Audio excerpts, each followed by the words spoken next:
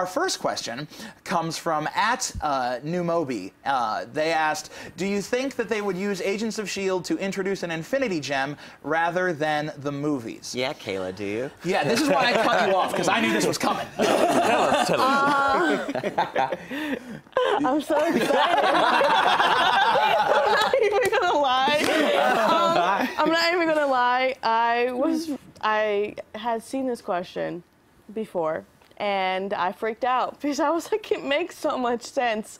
It makes sense in my mind because there's no MCU films coming out within the next year, and maybe they would introduce one, and then it would tie in to the Age of Ultron movie coming out next year. So bam, bam, bam, please do this so I can be right.